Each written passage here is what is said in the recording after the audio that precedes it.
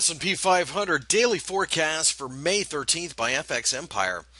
The S&P 500 fell initially during the day on Tuesday, but found enough support just below to turn things around and form a nice looking hammer. The hammer, of course, is bullish, but when you look at the overall trend of the market, we're actually forming an ascending triangle. Very bullish sign. We buy pullbacks. We think eventually we'll break above the 2120 level and continue to go much higher.